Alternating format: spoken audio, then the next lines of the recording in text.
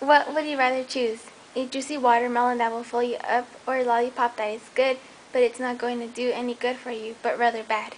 An additional lollipop will add up to consequences of causing heart problems, high blood pressure, blood clotting, and it can lead to a stroke. This is important because when you are seen eating a lollipop, others around you will want one. But it will be better and healthier if you are seen with a juicy watermelon. Your decisions can affect you and your health later.